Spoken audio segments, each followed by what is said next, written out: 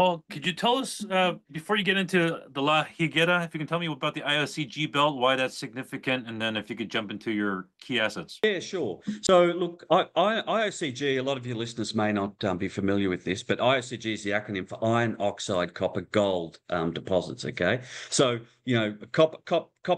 copper production 101.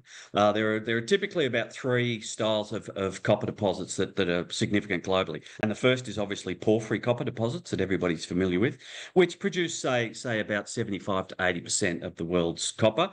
And then there are sediment-hosted copper deposits, which are the things like the Democratic Republic of Congo, etc., the African copper belt, and they produce sort of 10 or 15% of the world's copper. And the rest predominantly comes from these iron oxide copper gold deposits, and a little bit from VHMS, volcanic hosted massive sulfide deposits.